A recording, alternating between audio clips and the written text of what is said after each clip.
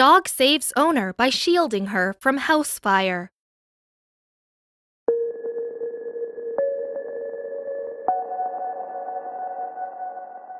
A fluffy dog named Shay is being hailed a hero for shielding his owner from a fire that tore through the house in Philadelphia last week.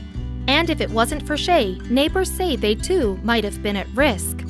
The dog began barking in the middle of the night, alerting neighbors to smoke that led to several 911 calls.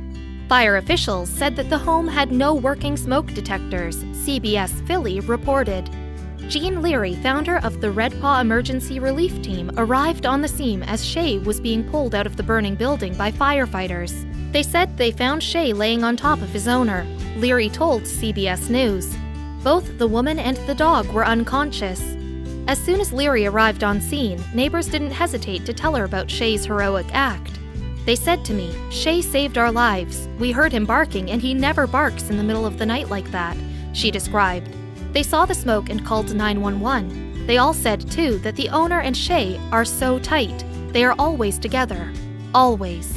The dog didn't suffer any burns, but his owner, Andrea Bullitt, suffered burns over 50% of her body and was reported to be in critical condition. They found her on the floor of the living room. The dog was on top of her. Neighbor Anthony Daly told CBS Philly. I guess he had tried to protect her. After the dog's owner was transported to the hospital, officials provided Shay with oxygen on the scene, and the pup was taken to a local animal hospital, suffering from severe smoke inhalation. Now, nearly a week after the fire, Shay is on his way to a full recovery.